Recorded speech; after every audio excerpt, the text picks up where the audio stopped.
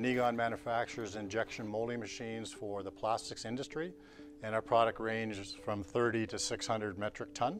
Between Maplesoft and B&R, it was a great opportunity to get the two companies together to support us in what we needed, which was a machine with performance, reduced cycle time, and repeatability, and that was achieved in a fairly short time.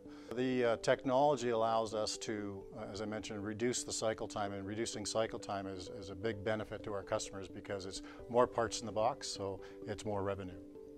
We are trying to reduce costs by using digital twins and simulation. The first time we had a project in Access where we had a hard time to control it in the first place, and we were going down a path where we were beefing up the motor, gearbox and everything, and it didn't feel right. We also didn't know how else to do it. B&R introduced us to Maplesoft. Maplesoft brings a powerful simulation technology that can actually duplicate real-world behaviors. Maplesoft's role in improving the design and the performance of the machines was basically to come alongside Niigon to understand the problems that they were facing, to understand the problems that their customers were facing, and to try to work with them to help solve that. We were trying to improve the motion profile of a machine that we've sent out to a customer. We are trying to use a small hydraulic cylinder to drive a huge mass. We call it the center platen.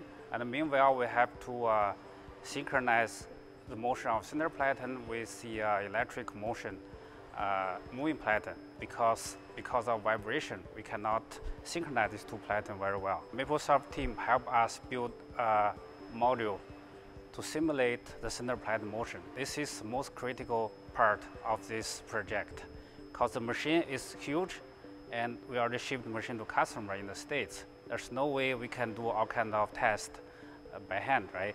Maplesoft give us a perfect, very accurate model, so we can use this to test our control strategy. So with that digital twin, you're able to connect it to a control code strategy, to your control code. In this case, B&R's Automation Studio was used to build the control code for the machine, and the digital twin model was connected to that control code, and you could see the control code react to the model and the model react to the control code in real time. So basically just write a few lines of code, we can have the full control to the model you build. Basically it's seamless. It's so make our life much, much easier. Almost we can take the control right away. We can try all kinds of different things. It's so unbelievable. We were able to create very close to real-world conditions, and because of that, we were able to solve the problem that we were facing. This is really, really amazing. The thing is, increase the speed all from the software side. There's not any additional cost or extra cost on the hardware side.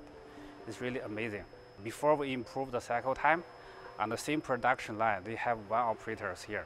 But after we did upgrade, because it's much faster, they have to put two operators on the same line, because it's too fast. We didn't have to change the hardware at all, nothing, no redesign. And at the end, the Access did exactly what we wanted to do. So it was perfect. If you don't take the approach where you're using simulation, you may have to make several iterations of the mechanical design, build one prototype, build a second prototype, build a third prototype. And that whole process is very costly.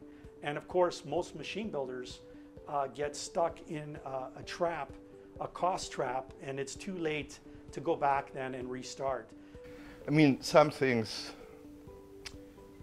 you couldn't even do otherwise, right? We would have redesigned the Access, put the new hardware on. I mean, something like this takes between half a year to a year, right?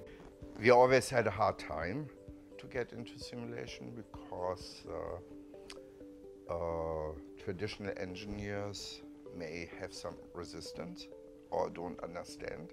It's new to a lot of companies, but the companies who are actually adopting in it investing the time in it are seeing massive returns. Returns in innovation of their new machines, returns in cost savings for the machine designs, where you're saving cost on parts because you're able to simulate that machine ahead of time, and then returns in time to market. So you get to market faster with your new design. At the end of the day, that gives us advantage, competitive advantage in the market. If I was to look at the market, the OEM machine builder market, 5 years down, 10 years down the road, I see the machine builder really challenged to be able to get their machines out on time to market. And the other big challenge that I see quite a bit is the support level within the machine builders.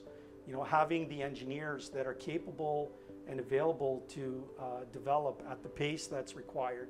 One of the biggest things for me is the relationships that we've built with this, and the strong relationship we have with both B&R and Niigon. Starting to work with Maple was a total game changer for us. There was not this brutal learning curve. I have nothing but good things to say about it. We were able to produce a really, really great outcome, and I'm happy to see all the new innovations that come from this. And I'm totally confident that the other projects we are planning on working on going to be successful as well. Without them, we wouldn't have been able to accomplish what we did, so I appreciate that.